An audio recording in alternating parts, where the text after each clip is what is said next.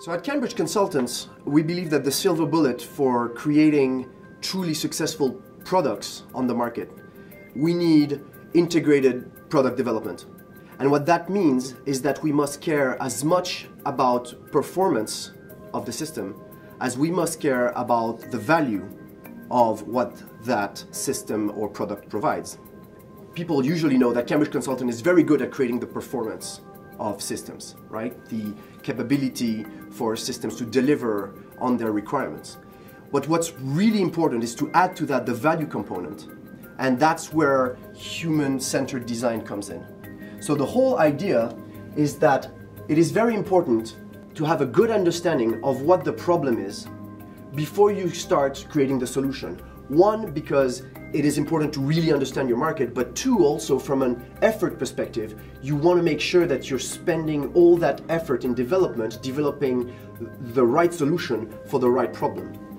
We have, with human-centered design, the ability with all our teams to really understand the intersection of users, markets, technologies, and to really start understanding the problem and creating bespoke programs for our clients. This usually starts with generative research.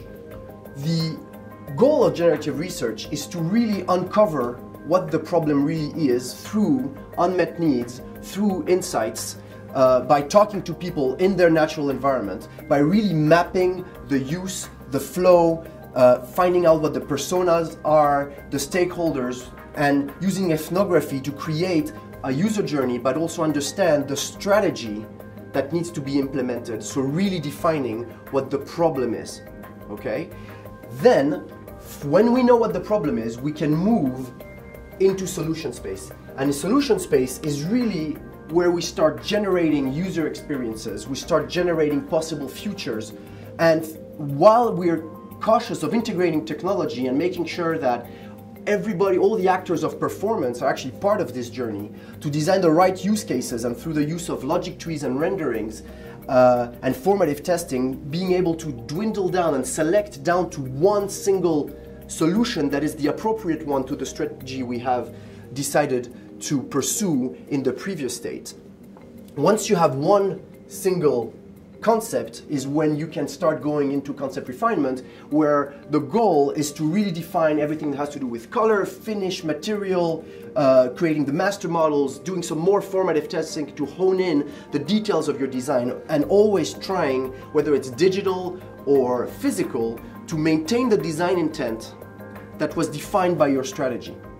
So this is the overall process that we would use on any project, but we would take different tools and methods depending on what the project is. And what we have on this side is actually examples of such things.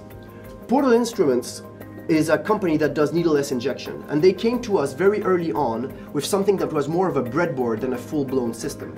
And the idea was, what can we create as a system that will make people inspired? And to do that, we basically fast-forwarded with what we call emotional fuel to create some kind of concept cars of what the future would be that acted as conversation starters for Portal to understand how they should design and place their system in the market. With all that knowledge, it became apparent to them that they shouldn't pursue the route of creating something completely new and different, but really what they should do is ground themselves in classic auto-injector forms and not go, completely in the future. So having a classic auto-injector form, but that was basically at odds with the use that you had to inject at an angle.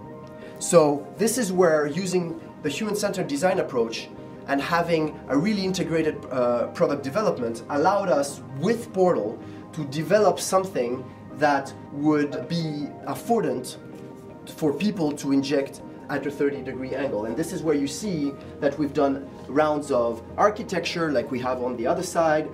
We've done alpha testing and beta testing with levels of fidelity that grow through the cycles of development, until we actually got to a form factor and a system that from a software and hardware perspective is able to really get around all the use cases that would be wrong and inappropriate for doing the right injection.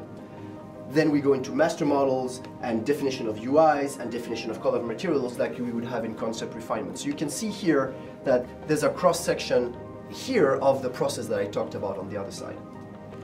With this came the opportunity, because this is Bluetooth enabled, to actually create a full experience that actually went into app development to really go and have this system immerse itself in the day-to-day life of somebody with IBD, with bowel disorder. And so what we've created here is an app that allows you to record your symptoms and track your usage and see the correlation between the way that the drug works and how it affects your symptoms. That way, kind of expanding the experience to something that reaches over from physical to digital and really tying everything together, the performance, the value, with basically a full integrated product development methodology.